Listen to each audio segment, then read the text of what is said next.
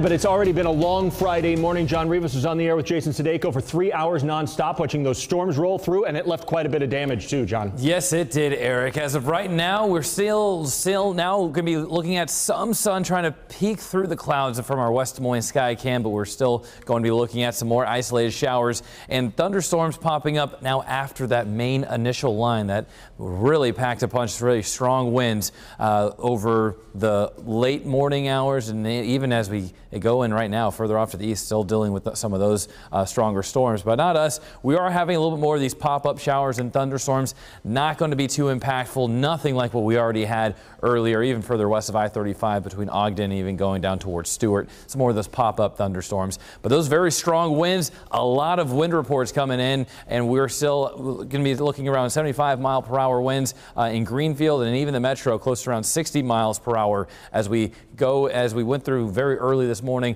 The winds and everything should be calming down. Still a chance for some showers and thunderstorms later on this afternoon east of I-35. We catch a break Saturday. We have more sunshine with more storm chances returning Sunday, Eric. Those storms have moved out, John, but we're still seeing a big backup up in northern Iowa. Right now, right where those storms are rolling through again, I-35 southbound has now been closed for about 2.5 hours. Everybody's being forced off if you're coming from, say, Clear Lake or Iowa Falls, heading down toward Des Moines in the southbound lanes.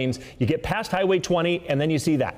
Everybody's being detoured off of 35. That's been underway for at least 2.5 hours now. Traffic is being impacted. If you're heading from Ames up north towards Story City, a little incident going off on the side of the road. Now, if you're coming from northbound out in Ankeny, coming from Des Moines up toward Ankeny, see there's debris in the middle of the road. Not a big accident or anything like that, but watch that. And over by Newton in the eastbound lanes, I-80 has a big old truck off to the side of the road. Watch that if you're getting off going to Newton from Des Moines. Right now in the metro, most things are fine out there.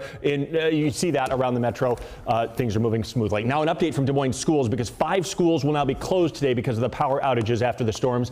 Those 5 schools are listed on your screen right now. Several local schools are also on a 2-hour delay. And take a look right now in Johnston, where we've been watching for the last couple of hours along Merle Hay Road. The cars are still smoking. These live pictures coming showing you the power lines down along Merle Hay Road across the street from Hy-Vee. One of those lines was pulled down and sparked a fire. It happened after those storms hit the metro. Those vehicles are just charred, severely burnt. Firefighters are out there on the scene detouring folks around Merle Hay Road. You can see investigators trying to figure out what's next. A big problem up there on Merle Hay Road.